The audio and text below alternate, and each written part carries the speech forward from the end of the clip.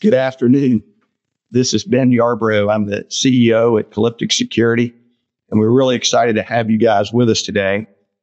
We're going to be touching base on a lot of things we've gotten done over the last 6 months and a lot of things that we're working on. We're also going to bring in some insights from Joseph, head of our marketing and communities. And we also have Lawrence Teo here today. Joseph, say hello. Hello. How are you doing, everyone? I think I stole your slide. You did. Sorry about that. So this is a little bit rehearsed and a little bit informal. We've also got Lawrence here today. Hello. How are you all doing? Now, we have quite a bit of things to go over today, so I'm just going to make this quick right here. We're going to do a brief overview of our mission and talk about what we have coming down the pipe, new products, going over the roadmap review that we had previously stated from our last webinar and going forward. And we're going to have some surveys because we really need your feedback on various different things, as well as version 7.0 highlights, some threat alert data, and partner portal updates. I want to reiterate Joseph's role with us crosses quite a few things, and it touches our partner portal, communication, marketing. He's been a great addition to the team. And so a lot of the content you'll see is put together today by Joseph. Want to recognize him for that. And also, if you guys have suggestions, he is a phenomenal conduit and executioner of projects. So if you have ideas, let us know. Bring them to Joseph and the rest of us. Happy to help. So first and foremost, our mission at Calyptix is to build and deliver the most advanced, complete cybersecurity solution for small and mid-sized business. That's a bold statement, but it's our mission and it's what we do. It means working hard to make things powerful, affordable, effective.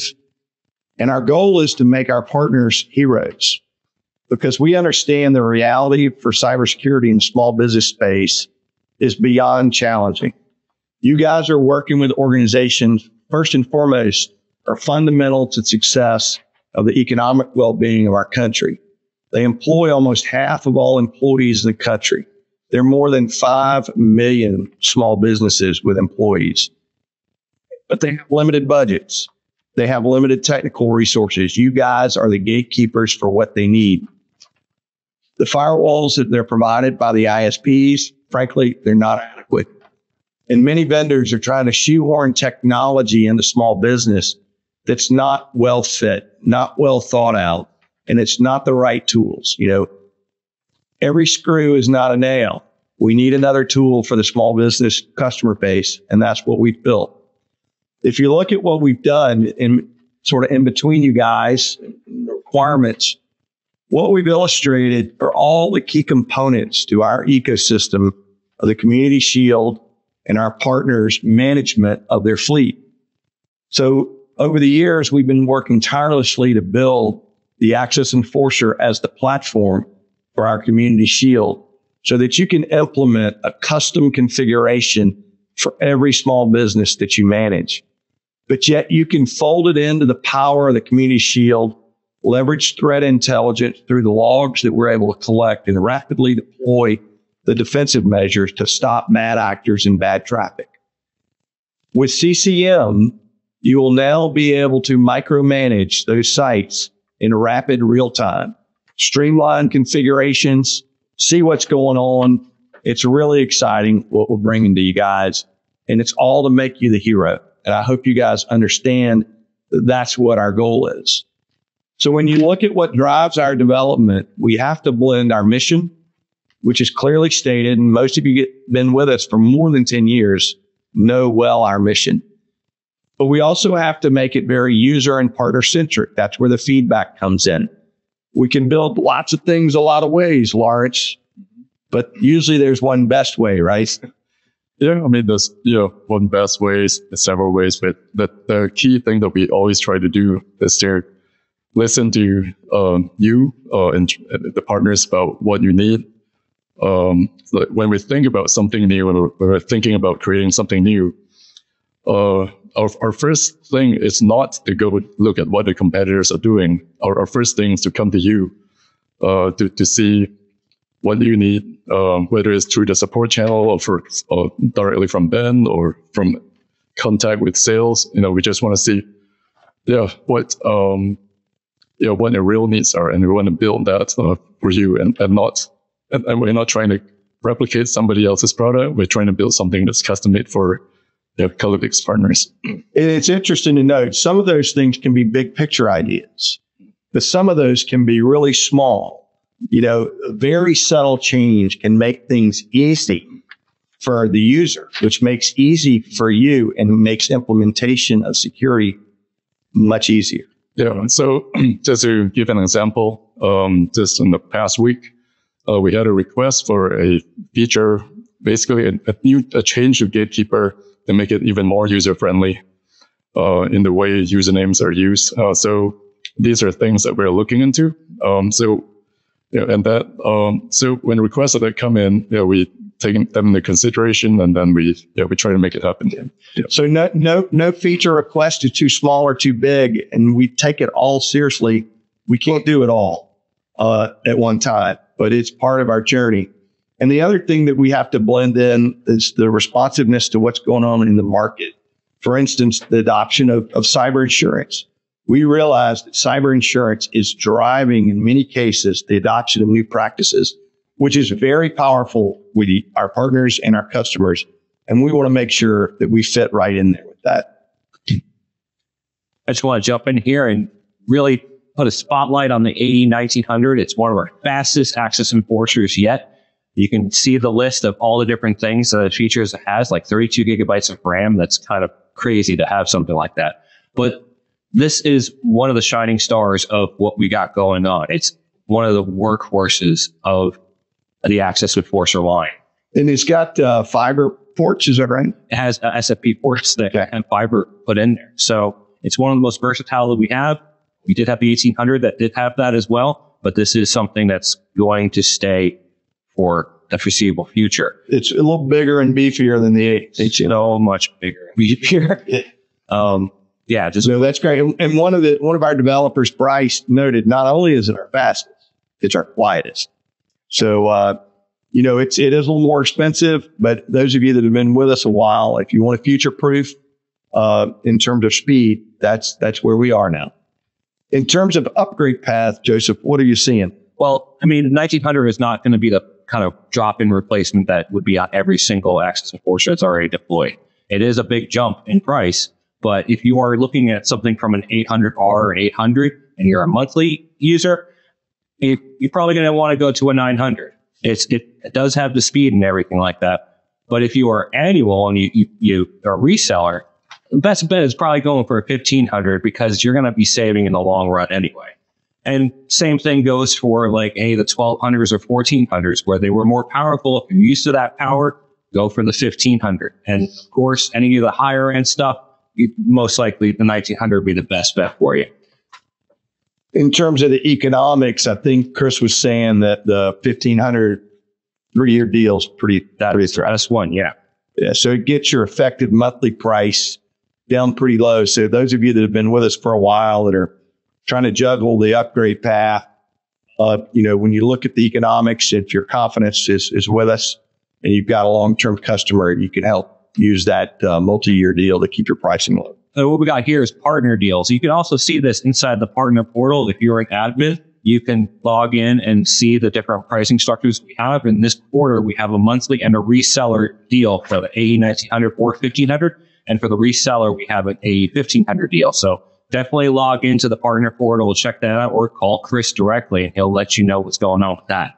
And one reminder, one of the drivers to hardware upgrades is, sometimes you have to take that iPhone 8 and move to an iPhone 13 or whatever number. It's, the software that the team has built and put on these appliances, it's all very powerful, but you can't get the bang for the buck if you don't have the hardware to run it. So we want you guys to make the right investment, and we are happy to work with you. So, I know Chris wants us to have that sales and roadmap, but what you're here for is the good stuff, and that's the technical.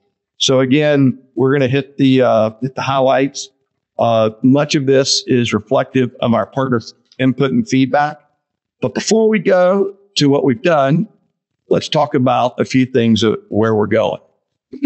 So we've got a lot of interest in high availability, Lawrence.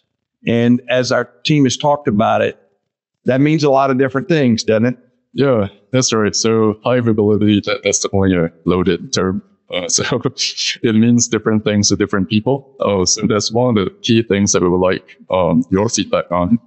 Like, for example, do you have a need for HA? Are you currently using HA with other products? And what are your specific use cases like?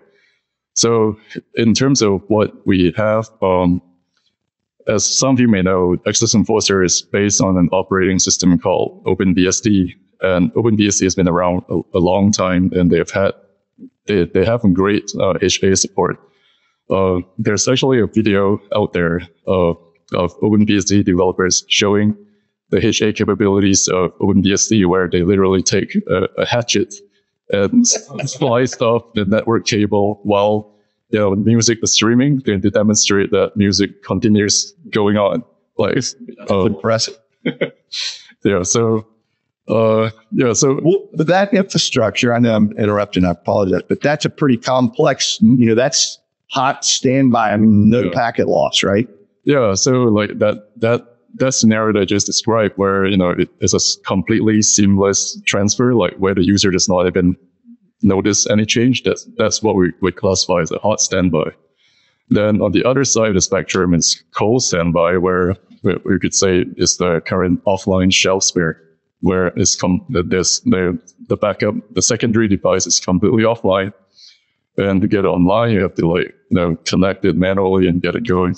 And of course, there's a spectrum. So in between hot and cold, there are warm standby, and we were even joking during the week about a lukewarm standby. But it's all about connection loss and how much intervention is required to restore traffic. And, you got to have power, you got to have another box, you got to have a config, and that config needs to be running on the same version of software, right? So all of that has to be put in place, and obviously it can happen a lot of different ways. And so on the one extreme, a hot standby, you've got to have multiple IPs and multiple pieces of infrastructure to do that.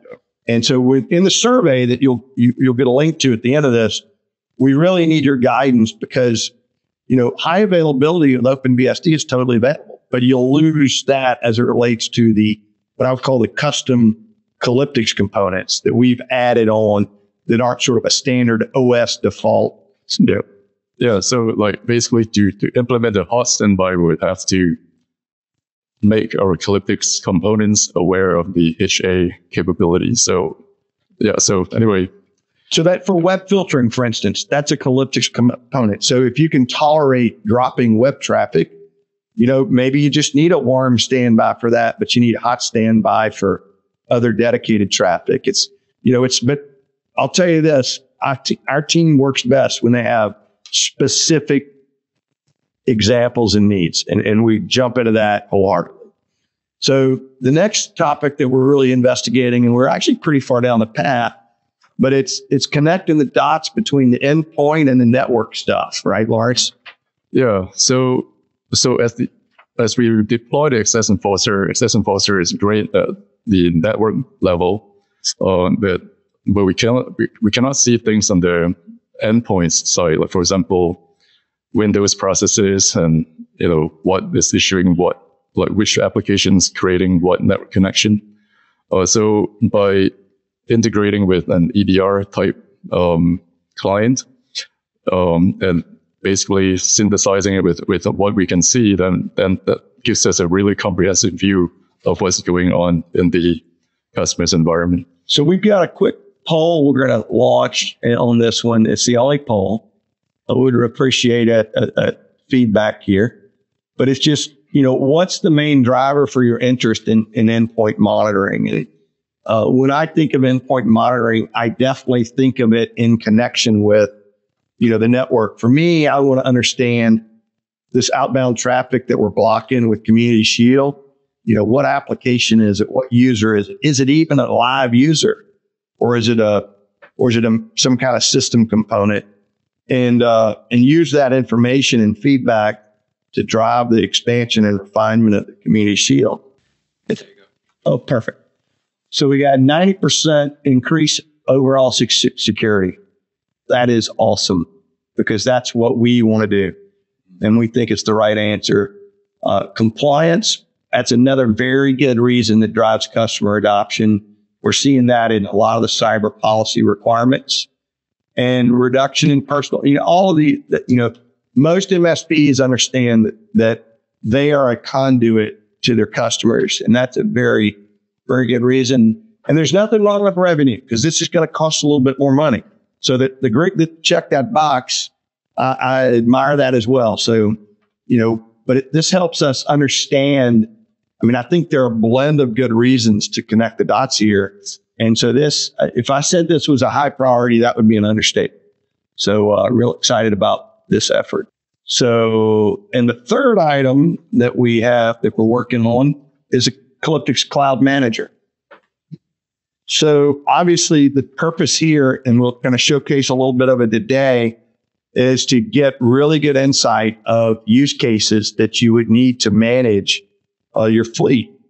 And Lawrence, I mean, can you think of any type of scenarios? I mean, we've got some basic configurability here. But what's a real world? I know we've got some requests. Yeah, I mean, just for those who may not be familiar, what Calyptix Cloud Manager is a central management console that you can use to manage your fleet of access enforcers. So you can do things like send a change to all of your units, such as adding an IP to the IP allow list, or changing the web filter settings, changing remote management settings, that kind of thing. Yeah. We had one partner shared recently with us that they may be changing their ISP. And so they're going to need to swap out the IP address in the remote management access control list. So that's something that is actually, I believe, is in the first iteration. But those are the type of use cases because building that functionality requires understanding the exact need. So the things that we sort of contemplated are config management, baseline comparison, and troubleshooting. But I can imagine there's a lot more. So just as a reminder, refresh, last year we introduced version 6.5, and that brought a new and improved integration with the Brightcloud categorization, providing like 80 plus categories and more than 1 billion domains. And it's a tremendous external resources that we added for your web filtering. And that's again available at no charge. We had added connection monitor. We implemented Zeek. We've got an update on that. We made some multi-WAN improvements, as well as added the network alerts to cover the VPN connections. Made a few other area improvements in the configuration restore and general reliability. As always, the release notes and the change log are publicly available in the portal. If you haven't played around with the Brightcloud web categories, definitely encourage you to do that and talk to me about that a little bit. What's out now at 7.0, just starting to roll out and ship, is a new and improved access enforcer with a much awaited implementation of a local DNS server. We've added OpenBSD 7.3, which is the underlying operating system. And OpenBSD puts out a new version. What is it? Every 6 months, like clockwork. So it does require us to keep current. And why that's important is because all of the underlying packages and supporting tools, I mean, what's an example of the stuff that's in OpenBSD that also gets pulled current? Oh, well, the biggest I would say is the PF firewall system. And that is the underlying thing that allows us to implement port forwarding, outbound filtering, and gatekeeper, and geofence, and a lot. And community shield, I can keep going. So basically, and all the security enhancements with OpenBSD are part of the access enforcer too. So. It also positions us to make sure we can keep all the libraries, the underlying ports on current as well. Yes. So it's a huge ecosystem, and by staying current on the OS, we bring that benefit to the currency of the current implementation of our code. We also added the code for the 1900. And that's not a small task either, right? Yeah. So whenever we introduce a new hardware platform, we got to make sure that the operating system has the right drivers for it. You have to make sure that our code recognizes the number of the network ports on it. Make sure the hardware sensors are working. So yeah, that's a lot of work that goes into making sure that we can release a new hardware model. And as always, there continue to be improvements. After we put the Brightcloud filtering in, we continue to refine that, made some performance improvements there on quite a few areas as well. Again, the portal has very detailed changelog and the release notes. So Lawrence, I'm going to let you dig in a little deeper on the specifics here. Yeah, so the local DNS server, as Ben said, has been a top request from many partners. So we're really excited that we're finally getting this out. So a lot of work has gone into this. So with the local DNS server, you can create custom DNS like A records, CNAME, and text records. And you can also automatically create DNS records from your DHCP leases and reservations. And all that is also part of our, basically the DNS logging is also part of our event fault logging. So that enables us to look for threats using that feature as well. Excellent. We've got a few questions. I'm going to try to see what those are as we go. In terms of the implementation, tell us a little bit about what we can do here. Yep. So enabling the local DNS server is really easy. You just hit check the enable local DNS server checkbox, and then you select the LAN that you want to enable on. I check that, and then if that LAN uses the AE as the DHCP server, then it's the local DNS server automatically works for that LAN. And then other interesting things are that they can work with our LAN lockdown functionality. So what this means is that if there's a DNS request from a locked down LAN and the lookup result is an IP in another LAN's subnet, the lookup is denied. So the local DNS server respects your LAN lockdown setting on your access enforcer. Other fun things. And that's important because the attackers, they typically are trying to look lateral, right? So yeah, that's right. So when someone gets in the network, then this is critical to prevent lateral movement within your environment. And that would also apply across VLANs. Yes, I believe it does. Yeah. Always love those unexpected questions, right, Lawrence? I do have a couple. Oh yeah, one more fun thing. Another request has been like the ability to create, basically enable Google Safe Search.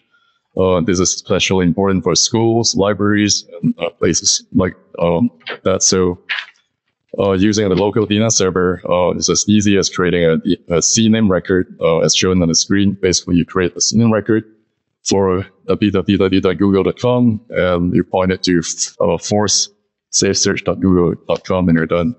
You might do this also for like google.co.uk and others, but the main thing is like to do that. So that's with this particular implementation plus the Brightcloud, I would definitely say schools should be on your radar for web filtering, because this is now an extremely effective control mechanism for those kind of environments. We do have a couple of questions on DNS. I don't know. Does the local DNS server use external DNS servers? If so, what? Basically, it hands off any request for external things to the external DNS server. Like, for example, if somebody is trying to resolve, let's say, Amazon.com, and obviously with your company's the customer side is not hosting Amazon.com, so it will relay that to the external DNS server, get a response back, and then relay it back to the endpoint that was requesting it. Perfect. All right, let's see. I have to swap screens. So the next thing we want to touch base on was CCM. Okay, so Calyptix Cloud Manager is again a central management console that lets you push changes to your access enforcer units. Right now, we're currently actively working on this, and the current version, the current in-house version allows CCM to push out changes to the IP list, like allow list, block list, the basic changes to the web filter and IDS IPS, manage your geofence settings, change remote management settings, which will be useful for the use case that Ben mentioned about when the partner changed ISPs. And another interesting one is baseline comparisons, and we'll get into all that later. So one thing to understand, and probably most of you guys do already, but the implementation of CCM requires orchestration at a number of different levels. So at the base level in the unit, the configurable changes are implemented through the Access Enforcer API. Then that's affected through the CCM client that's been built and installed to create the secure connection from the API in the box up to the cloud implementation. And then the cloud implementation has to connect to a bunch of backend stuff to pull the right information to associate it with the right partners and present that to a user. So it's a lot of moving pieces, and but it's designed to be extremely effective. And again, this is an area that we're looking for specific feedback to expand the features, whether or not it be for troubleshooting or specific configurability. So nothing's you can't introduce something new without a sneak peek. So we do have a sneak peek. It is a screenshot view. We thought that would be more effective, but it will be sure to have some more views upcoming. So right here, we have an overview of the homepage. It's definitely in development right here. So take the screenshots with a grain of salt because things may change. What we have here is an overview of all your access enforcers showing serial number, status, software version, and a host of different things right there. We also have it color-coded for online status, as you can see, a green check mark or a red exclamation point triangle. We also have on the left a navigation panel that will allow you to select the different features that you can push against to any other of the access enforcers. So one thing to note is on that color-coded green there on the status, I know somebody's going to ask us, Lawrence, well, how often does it check? Constantly. Basically, it's a near real-time communication that's like persistent. Yeah. Thanks. Yeah. So it's a pretty awesome, powerful tool. So when you think about the information you might want for troubleshooting, thinking about really near instant time access to system information. Mm-hmm. Now, this is the cool part. This was requested, tags to be put onto Access Enforcer so you can organize your fleets by either a tech, account, industry, or even by configuration. And so you can sort everything and push changes to a certain amount of Access Enforcers that have these tags. I think that's one of the coolest features about it. It gives an area of customization to it. So what is kind of not well illustrated, it's not here, we'll show on another page, but there is a component in the CCM called the unit picker or unit selector. And so that's how you choose what unit to modify or so forth. And you can use the tags to basically, populate your unit selector by the tags. Now we have an example here of using a web filter setting and pushing them out. You would select your target units, select the setting, and then push apply when you have your settings made. But probably the easiest step right there. Yeah, pretty straightforward. Yeah.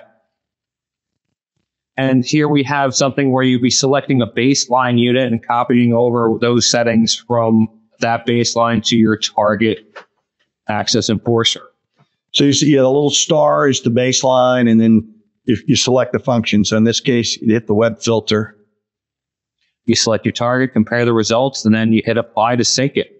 And then you'll get your result at the bottom. Yeah, so that could work for that IP for the remote management access. It could work for an allow list, a block list, a dynamic block list.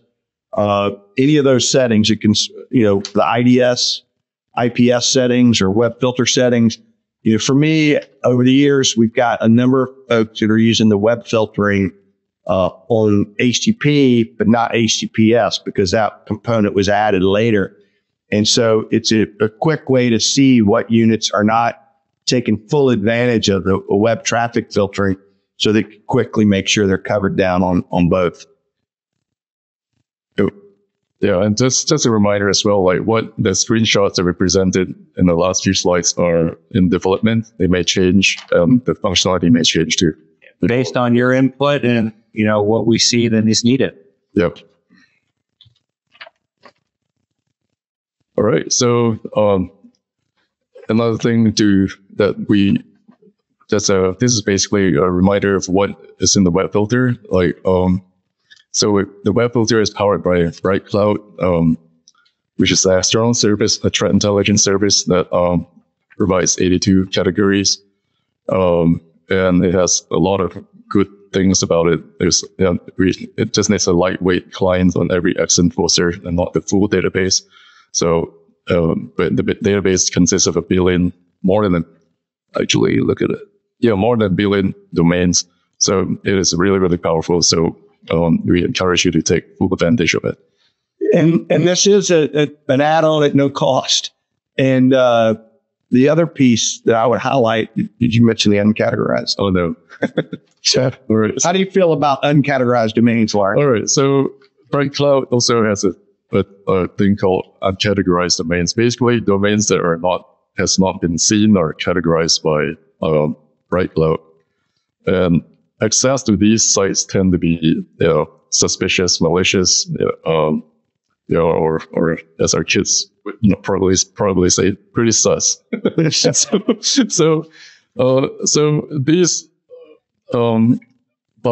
X-Enforcer gives you the ability to enable blocking by uncategorized domains, and by doing this, you pretty much get a default deny type policy, which is really, really critical at countering zero-day type threats.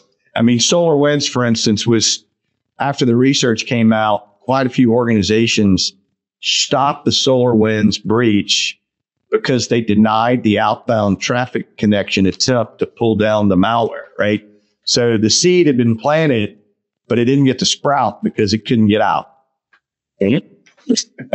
Sorry for the but seriously, it is a really powerful, and I tell people that, you don't need to have your clients being the first customer to a website.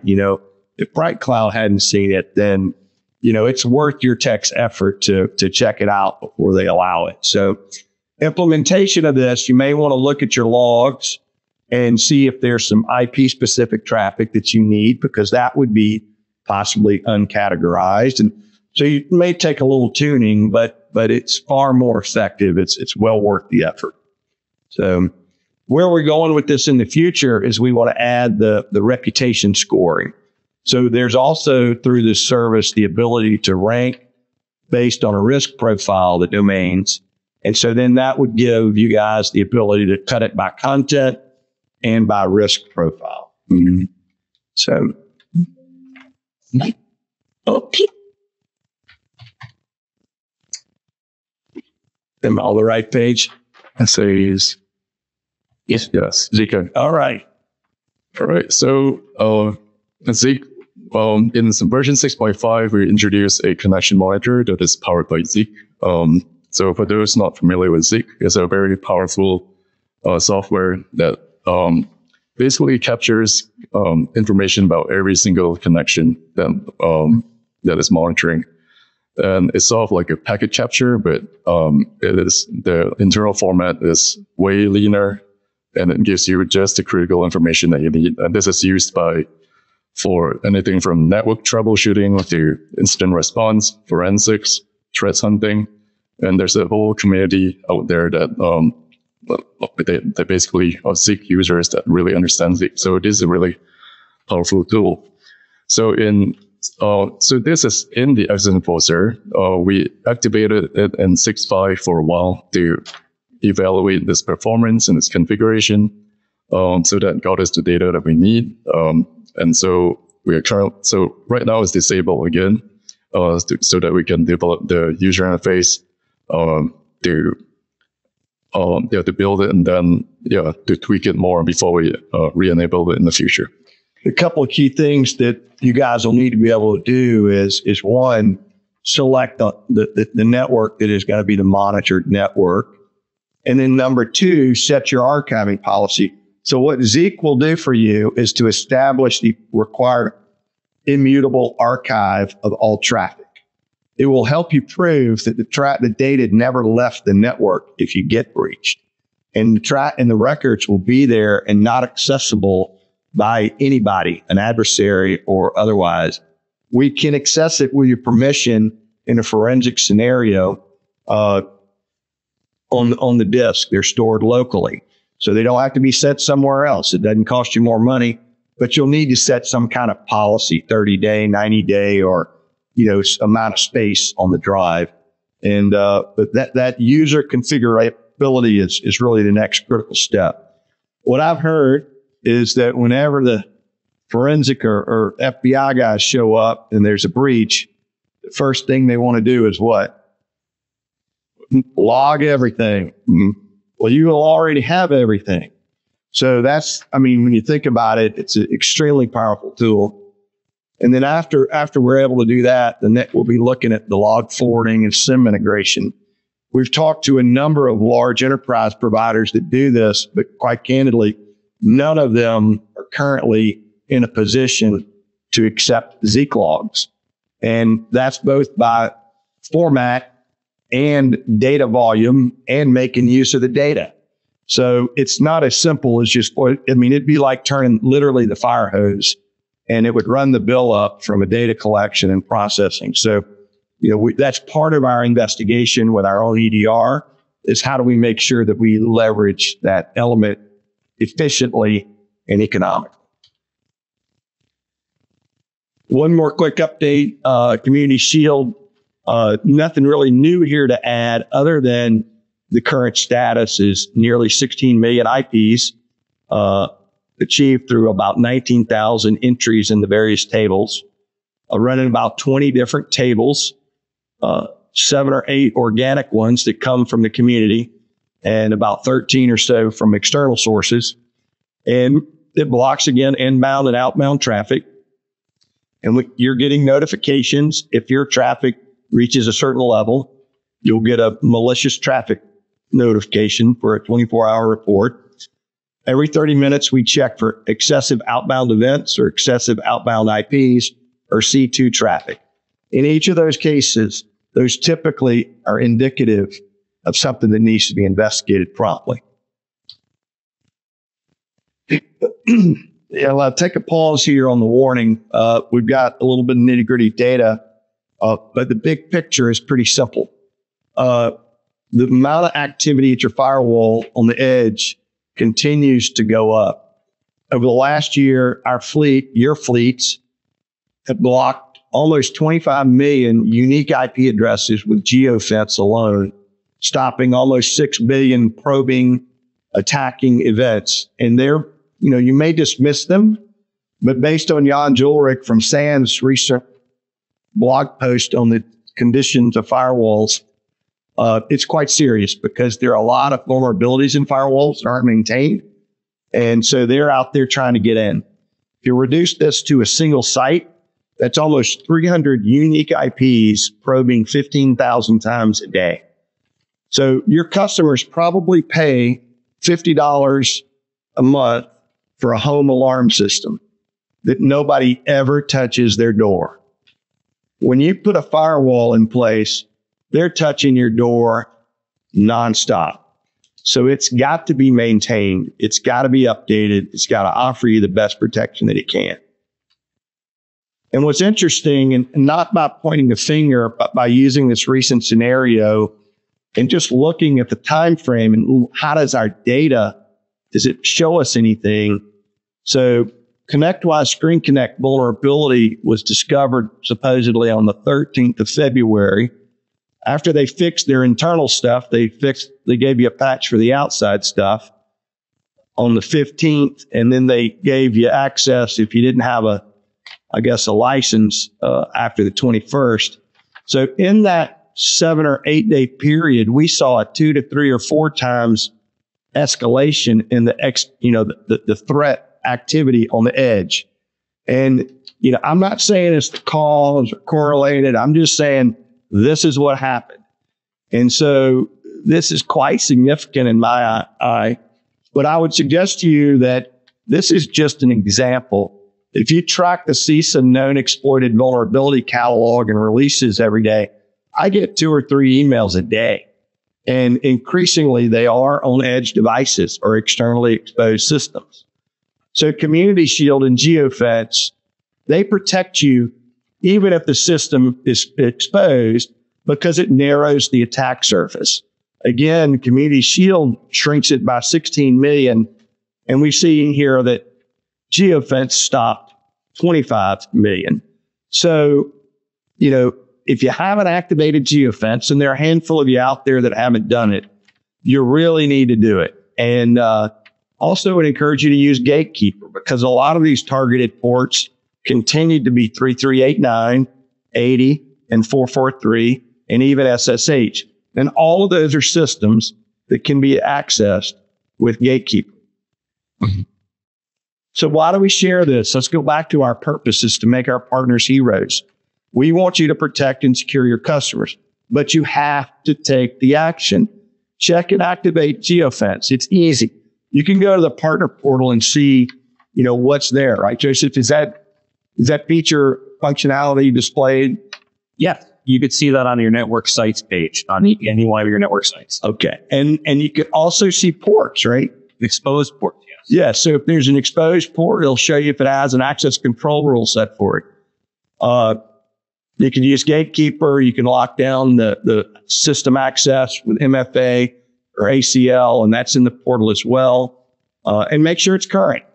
And, if you don't have a current firewall at customer locations, maybe it's a Sonic wall. I think 75% of those were not current the other day. But, if you guys aren't maintaining the edge devices, you might want to rethink that. Either go start updating it or get you one that's automatically updated, like an access enforcer. And again, all that you can check in the portal. And if you just look at the data, guys, it is scary. Oh, the partner portal has turned 1 this year. It's been a whole year since we launched the partner portal, and I'm excited. I'm super excited because there's so many things that are already there and so many things we want to put in there in the future. Now, we have things that are accessible to pretty much everyone, knowledge base, there's a getting started guide and everything like that. And further on, when you log in, you do have access to your network sites that we spoke of before, which will give you configuration info, system and network performance, and also other things like Community Shield notifications. And if you're an admin, you have access to all the different ports and agreements and partner pricing and everything like that. So I encourage you to reach out to us if you don't already have a login at portal@calyptix.com and, get in there. I mean, for the future, we're trying to do a little bit more for like enhanced reporting and flexible contact management, that kind of thing. And we're always trying to improve the knowledge base, and your feedback on this is very important. So one thing I want to share is that, the portal is free, guys, to your partners. So use it. We pay for it. It's Salesforce. It's very powerful. So we can make changes very easily. They have to be properly organized, right? But in terms of information that may be available or accessible there, and then, by leveraging the native Salesforce capability, we think we can do a lot of great things with it. And we just, again, need your direction. Now, as we were talking about logins, here's a brief chart of who has access to what. Everyone has access to many different things like knowledge base, release notes, change logs, the event calendar, all the training resources, and it's just basically everything that you would need to know about what Calyptix is and access enforcer.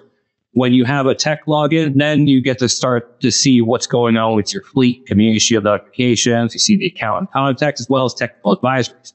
And then the admin has further insight into things like part pricing, partner deals that we spoke about before, that's in there. So, and forms, policies, agreements. Now, when you log in, it'll dynamically change everything on the screen for you. So one person logging in will have a different experience than another. So if you're a tech, you won't see certain things. If you're an admin, you will. But I encourage anyone who doesn't have a login to reach out to portal@calyptix.com and we'll get you in. Now, here is where we like to thank a few shining stars. We have Ramtech. We have named them Partner of the Year. They have been a Calyptix partner since 2017 and have been rock stars when it comes to, deploying access enforcers. And we have a new Partner of the Year, RightFit IT. They signed us in 2023 and they just hit the ground running. And really, we just wanted to put a spotlight on these companies because more access enforcers out there means more community shield protection for everyone. And, they have supported us throughout this time, and we just wanted to say thank you at this point. So I would also like to say that, we don't choose our partners of the year based purely on revenues. It's how our partners and our best partners engage with our team, whether or not it's putting up with me or working with Chris and the dev team or support, and I'll say, what y'all do is very hard. You're under the gun. And sometimes you come to us and you're under the press and we understand that. And sometimes I might kick back and give you a little pushback. And, we all need to be kind and treat our people well. And our partners respond to that. And we really appreciate the two-way feedback in building what I would call a true partnership, because cybersecurity, it's not just a moneymaker. It's not just a product. It's not a fad. It's protecting the foundation of our country, our small businesses. And it's very, very important that we collaborate as partners constructively to build the best, most affordable, most effective defense that we can. And you guys are at the front line and you're our heroes. Thank you. So to that, again, a heartfelt thanks. You guys, we have more than half of our partners have been with us for more than 10 years. And when we were looking at that, that was like a wow moment for me about a year ago. And it really does demonstrate to us how much faith and confidence you put in us to build the solution that you need. So thank you very much. Now, if there's any questions, we'll field some questions here that are in the bin. We also want to thank you for attending the webinar. And also, at the end of this webinar, you'll receive a survey, a small, very short survey. Please, your feedback is most valuable to us. It's not a marketing survey, by the way, guys. That's a development survey. Yeah. So, if you want something in the box, if you want an added service, if you want an integration, tell us what you need, tell us why, tell us sort of what it looks like. And the more you can share, the better. And we'll circle back with you on that. So CCM is not yet available. We do not, in our typical fashion, have a time.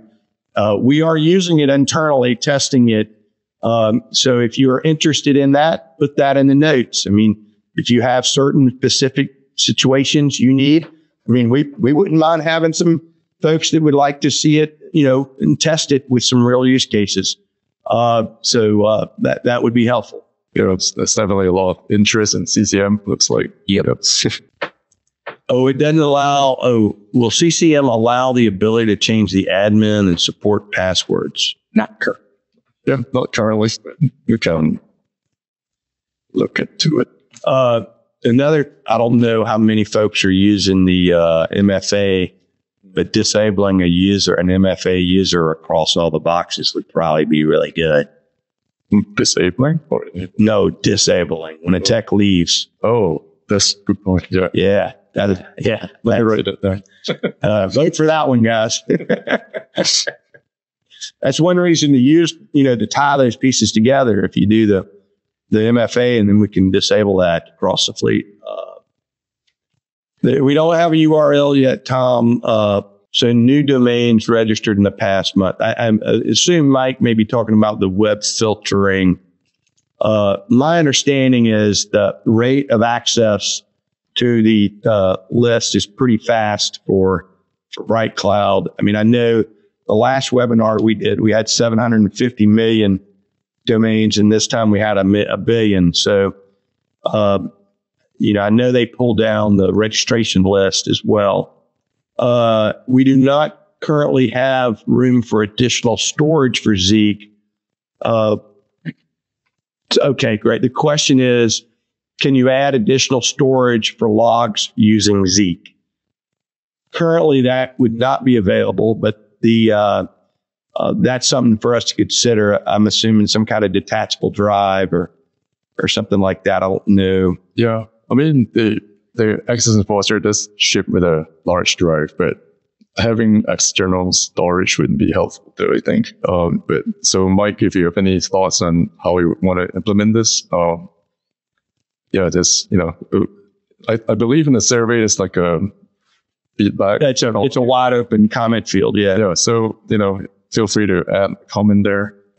If there's a particular device where you would want to store, I mean, one of the requests is to keep the logs local. And the reason is if you put them somewhere else, then you've got somebody else to pay and you've got somebody else to worry about the security of those logs. So Mike is asked, what are the plans for an executive style summary report that can be generated from an AE showing security stats to reinforce the value of the Access Enforcer? What would probably be helpful is to look at the current report and identify specific improvements. It is possible that we've been looking at ways to push that data into the portal as well. So will MFA be included as a standard feature? That's somewhat of a broad question. MFA is certainly included on the Access Enforcer for system access, and it's included with Gatekeeper for that. There is a Duo integration for the VPN that's available as well. So, Jerry, if you have more specific requests, let us know. The request is for, I think, from Derek, an offline Calyptix configurator. I like that. So we can set standards and push to new setups. That's nice. Yeah. Basically an offline app that they can use to basically create a backup file that can restore a. Oh, okay. Yeah, that's neat. Great idea, Derek. Lawrence smiled. So, will the AE900 ever support SFP ports?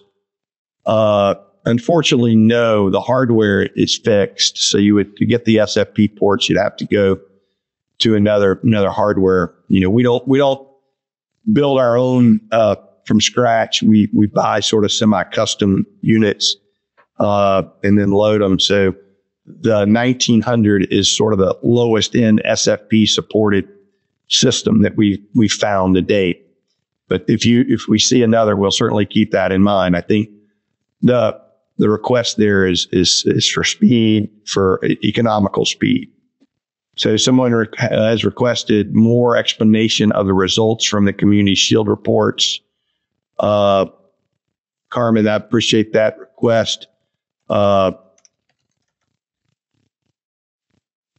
need a little more insight on what you're looking for. So I'll reach out to you on that. Will CCM push out configs if a unit is drop shipped to a client? Auto deploy. The auto deploy is currently not available, but that's definitely high on the list. Yeah, it's on the radar. When you sync the web filter across multiple firewalls, will it remove the current one or add to the current one? So the current configuration in the web filtering is a high-level enable or disable or monitor mode for each the HTTPS and the HTTP filter. It does not get to the level of micromanaging the allow list or block list or categories. That is sort of the next stage. And my understanding is that the categorizations would probably be, I don't know that actually. There are two different ways that could be done. That is resetting all the categories or just adding one category at a time. And that will depend on the configuration, the API, I guess. We'll have to look at that. I think that's a good question. The allow list and block list for the IPs is a per entry comparison. So it'll show you exactly what IPs are on or not on each of the units that can be added or removed. Okay, so there's a question here about requesting changes to the Brightcloud categories or reporting like uncategorized changes. But basically, the Brightcloud is a change request page that can be used to submit changes directly to them, and they will investigate that and make modifications on their end. Any comments? Someone has asked, is WireGuard in the plans for a VPN client rather than the current Open VPN implementation? Okay. You just made one of the developers very happy with the push. so I know we've talked about it. It's not basically it's a different style VPN client. In some cases it's simpler. So that's what great. Yeah, that is some. I mean, if there's a big demand for it, then yeah, it will be added to the list. So if you could give us a little bit more scope and the rationale for it, Derek, that'd be great. We certainly would take that into consideration. I'd love for you also to look at the Gatekeeper tool as a, if that could work, and if not, why it's not suitable in that scenario would be great to know.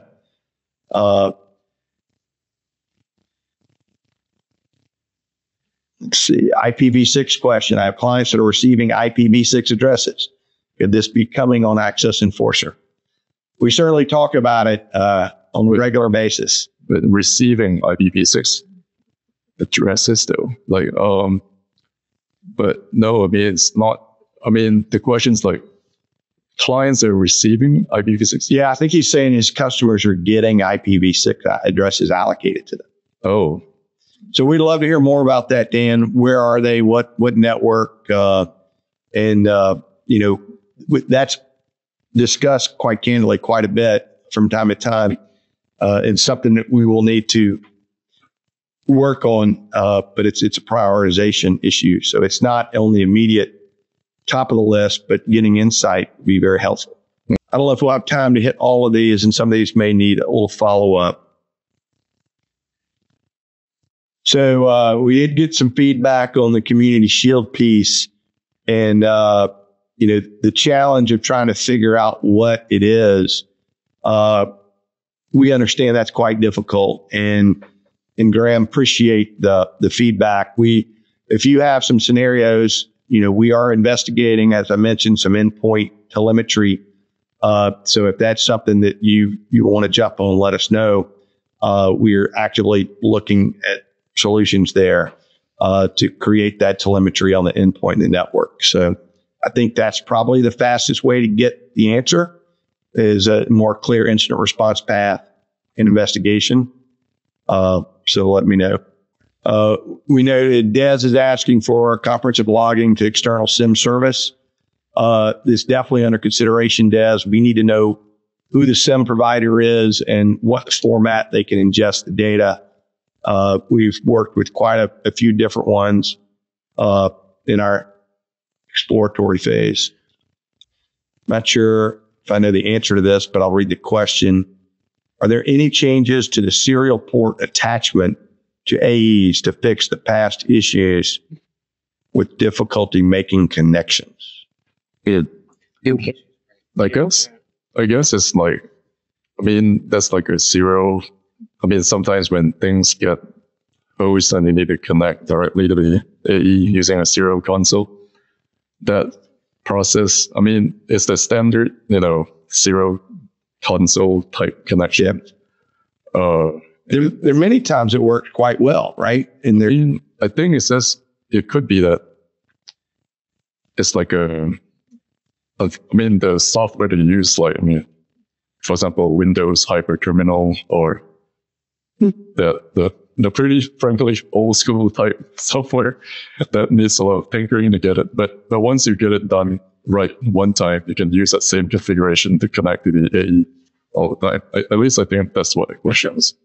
But the serial port is just, it's just a standard way of connecting to the AE. If you need to Is that the same as PuTTY? You can use PuTTY to connect to it. Not for SSH, but PuTTY has like a serial option too. And PuTTY would probably be easier to use in that scenario. I mean, there are some times when the system's not accessible. That's what I was thinking. There's sometimes when it totally is and recoverable. But it is. So if you have any issues, bring it up to support or even call David when it comes to the serial connector. They'll be able to help you with that. So I think you probably get back to her. Yeah, I think we'll review the question list and do our best to get back to you. And if you don't hear from us, please let us know if these are persisting in the feedback in the survey as well. So we've got a lot of participation today, a lot of comments, a lot of questions. And I hope you take from this session, that we're listening and that we are looking to continue to improve what we're doing to help you guys be the heroes for your customers. Thank you very much. Thank you, everyone. Thank you so much.